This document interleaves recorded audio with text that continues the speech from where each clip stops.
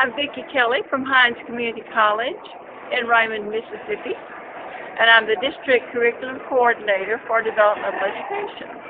I've worked in that position for approximately 16 years and was in developmental education prior to that, and have seen developmental education change significantly through the years. Attended the conference last year in Baltimore and found it to be very beneficial and intriguing about ways to advance the students more quickly through their developmental programs, particularly the writing. The writing and the reading seem to be problematic, particularly for our lowest level students. So I wanted to come again this year and hear further information.